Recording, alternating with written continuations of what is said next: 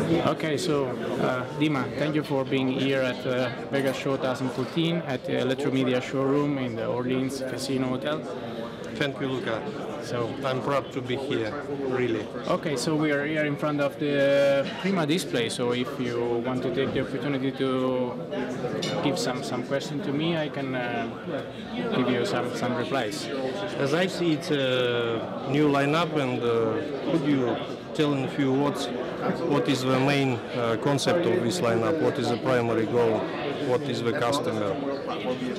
Yeah, actually, the concept behind Prima is a totally new concept of car audio.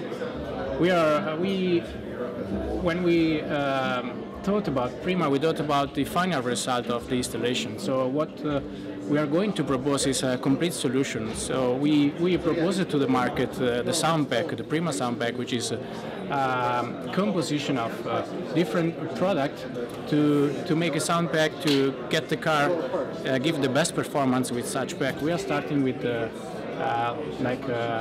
Golf, Volkswagen Golf 6. And in the kit you can get the amp and speakers and all the accessories to complete the installation, and even you get the bit drive setup to get the car tuned for your own sound. Okay, it's a good question because I saw a lot of spaces like this, but as I understood, Prima concept is not just to put the speakers through some rings. You told bit setup, what does it mean?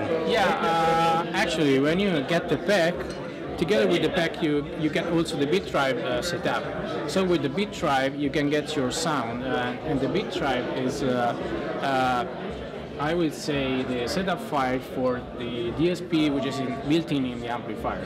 So what the dealer has to do is just to hook it up, all the system together with the plug-and-play harnesses, and install the speakers.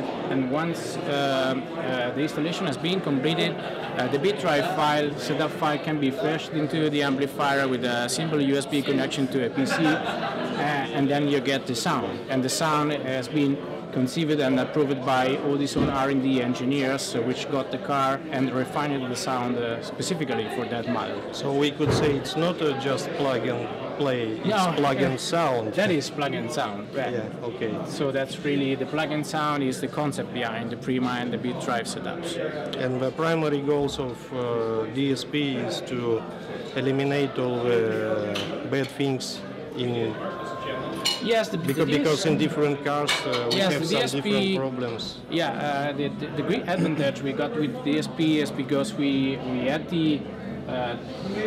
all the knowledge we got by developing the Bit1 and then the Bit10. So once we get the opportunity to integrate the DSP inside the amplifier, we got the opportunity to make the de-equalization because each OEM unit has its own equalization to make the system work. So even if you replace the speakers and the amps, if you didn't get the equalization in the amplifier, you cannot get the best result. But thanks to the DSP inside, if you de-equalize to remake flat the response of the system, and then you apply the equalization for your own, and it's actually the equalization that you get with the bit drive file, then you get the performance you want. And so I can little bit adjust by my preferences. Yeah, yes, you can start from the bit drive setup file. So you can start with the plug and sound concept, and after that you can connect to the amplifier and refine the sound for your own. This is an opportunity we give to the dealers to make the system sounds for the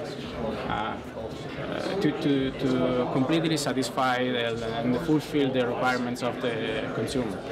Oh, it's cool.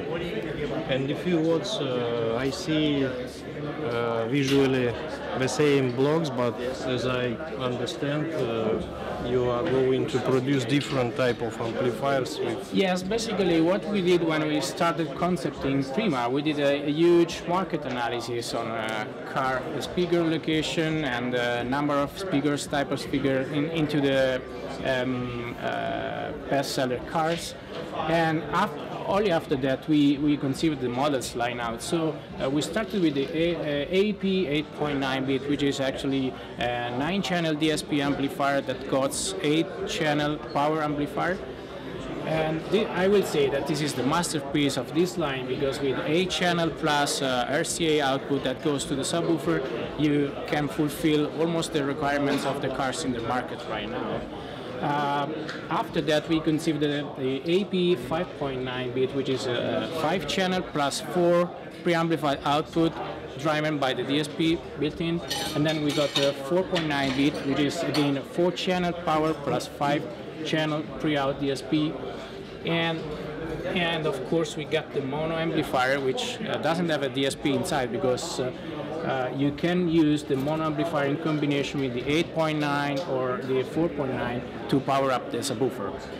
And what we did more is we have conceived also an AP4D, which is actually a 4-channel amplifier that can be combined with, for example, the 4.9 bit.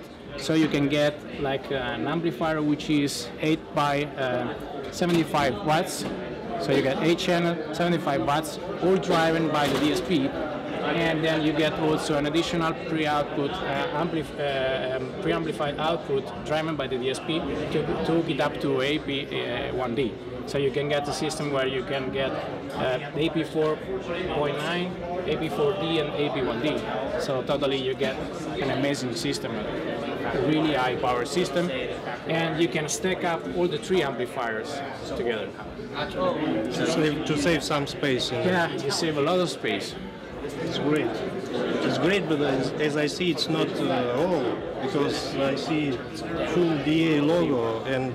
Yes, in fact, when we conceived the AP 8.9, 5.9, 4.9, we looked for the full DA compliant, for a full DA compliant system, and then we added the optical input. So through the optical input, you can get the full DA system from the 8 unit up to the speaker output. And I have to say that we considered this because as we are showing the BitPlay HD here, the best of the system for the OEM integration could be to get the full DA as the source of the system, and then you get the amplifier that gets the built-in DSP and a lot of power, as much power as you can get, combining the different models. Thank you, Luca. I'm really impressed. Thank you, Dima. Thank you for your time, for your question. Thank you.